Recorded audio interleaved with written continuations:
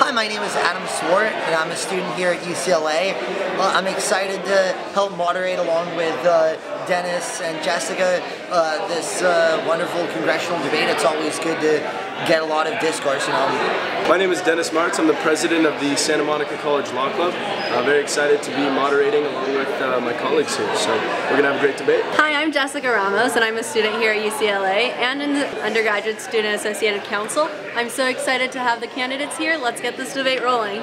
What makes you uniquely qualified to take on Congressman Waxman and win when he has served in Congress for a long time and is being perceived pretty widely as being an effective representative for the West Los Angeles area?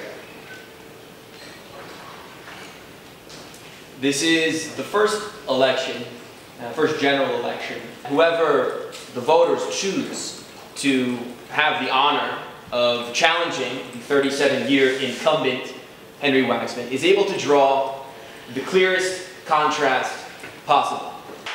My proposal is that we use this new top two primary system with the head-to-head to pioneer the kind of change America really needs. And what that kind of change, I believe, is transpartisan coalition building. There's a lot of talk about bipartisanship, but if you look at what the Republican Party and Democratic Party have done together, they've been cooperating on pretty much ruining the American Republic, trashing our economy, our health, and all these bad things. The pledge is something that I'll make to my fellow candidates up here who have shown a willingness to actually come and engage in conversation. I think you can't have a conversation about which direction the country needs to take if you're not even willing to show up and have that conversation. So my pledge is that after June 5th, when, not if, when one of the five of us takes the second seat against Waxman, I will support you if you want my support, and let's work together.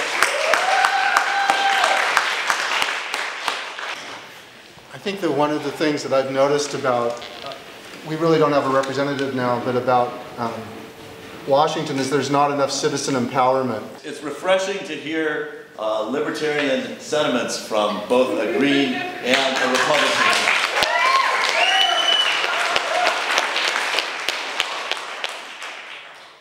Henry Waxman has done a very good job in learning how to get reelected.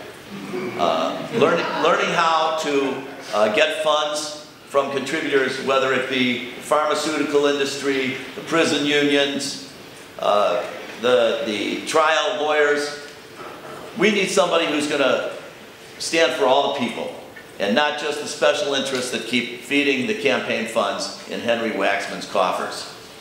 I am adamantly opposed to the NDAA, and I would fight against it, and I support any kind of effort to nullify that.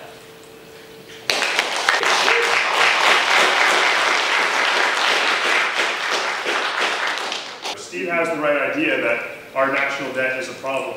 Our national debt is a problem because our debt service right now is $220 billion a year.